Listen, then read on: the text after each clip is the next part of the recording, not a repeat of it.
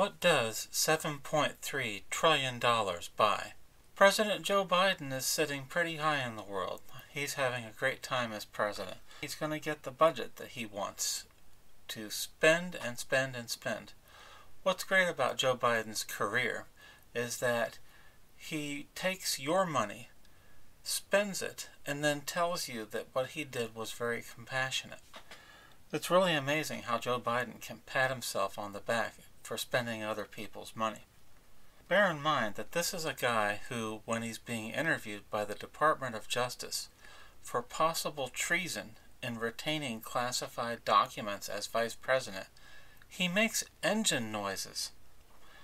At times during the interview, according to the transcript, the president made noises like a car. By the way, you know how it works? Biden asked her. It's really cool. Her remarked, "Sir, I would love to hear much more about this, but I do have a few more questions to get through. You step your foot on the accelerator all the way down until it gets about 6-7 grand, Biden continued. Then all of a sudden it will say launch. All you do is take your foot off the brake." The transcript then indicates makes car sound as well. Laughter. This isn't Biden from private life. This is President Biden from last year, 2023, going vroom, vroom, vroom. Obviously, this is the man who is not writing the $7.3 trillion budget. Our country has been ruled for the past 3 years by 1,000 Democratic Party lawyers at the White House. Biden is just a figurehead. So we know that this man, while he's making engine noises and pretending that he has any relevance in the world, he's not really in charge. Can you even conceive of how $7.3 trillion is assembled in the nation's budget, and you're told that every cent of that is critical spending? When Donald Trump was president, he said you can't imagine how much waste there is in federal government spending. And he said only a tiny fraction of that waste crossed his desk in the Oval Office. Most of it goes unnoticed. I wanted to show you a very, very tiny example of this waste. A company named Sweet Baby contracts with major video game makers to insert DEI content into major and small independent online streaming video games. So you can have Batman Knights here, or Assassin's Creed Valhalla, or my personal favorite, Suicide Squad Kill the Justice League. These games already had a script, but what Sweet Baby does is they enforce diversity, equity, and inclusion in the script. So many gamers were upset by this. They said that this company probably was the reason these games sucked so bad and had terrible storylines, because you had the government or government-approved guidelines being inserted into the writing of these games. Why? Because powerful groups want to control the culture and to program your children to be good little Democrats. Just like at Disney, when they make a movie like Strange World, it doesn't matter if it loses money. It doesn't matter if parents, through whisper networks, warn other parents not to take their children to a movie like Strange World and it bombs. All that mattered was that Disney received the checkmark of approval from the federal government, and they were financially rewarded in some unknown way by the Biden administration and the massive federal bureaucracy that backs the Biden administration. I was watching a video here by Yellow Flash, and he explained that there is an even more insidious aspect to this tiny little company called Sweet Baby. Apparently, Homeland Security, the Department of Homeland Security, is involved with funding these operations. What does this have to do with Homeland Security? Let's go take a look.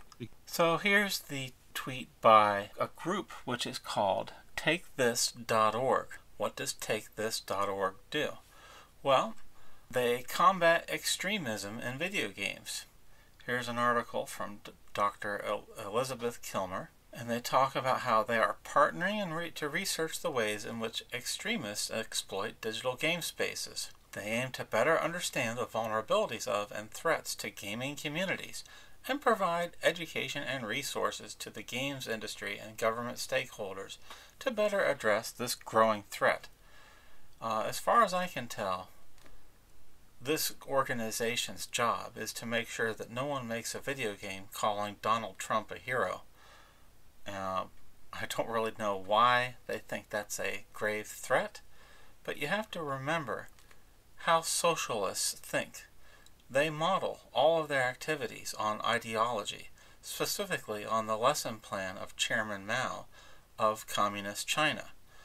All culture must serve the state. If the culture is not serving the state in some way, then it is deemed a dangerous threat. Look at what they say here. Look at the terminology they use. Even these social media platforms, no stranger to the need for effective content moderation and safety tools, can struggle to effectively combat extremist speech. What is extremist speech? Well, it's something that communists use all over the world. Nicaragua, Venezuela, Cuba, Zimbabwe, and communist China. It means any speech that threatens the power of the state. And they in fact get into specifics. Extremist content, especially far-right, white supremacist content, has become an increasing problem in online and multiplayer game spaces. Did you know this was a problem? She wrote this just a year ago in 2023. Where did this money for this group's work, TakeThis.org, come from? This work is made possible by a grant from the Department of Homeland Security. You might wonder, why is it the job of the U.S. Department of Homeland Security to police video games when we have an open border in our country? The Department of Homeland Security's job is not to secure the border. Their job is to make sure you don't think dangerous thoughts that threaten the power of the Biden administration and the Democratic Party, along with the massive bureaucracy which feels entitled to your tax dollars. So when you see a group like this getting grants from the Department of Homeland Security, it suddenly becomes clear where they came up with a $7.3 trillion budget. They have to pay for things like this, and they don't pay for a cent. Joe Biden is so compassionate, he's so giving, he's so charitable. He's never paid for a cent of any of these crazy programs that he's pushed in over 50 years. You pay for this.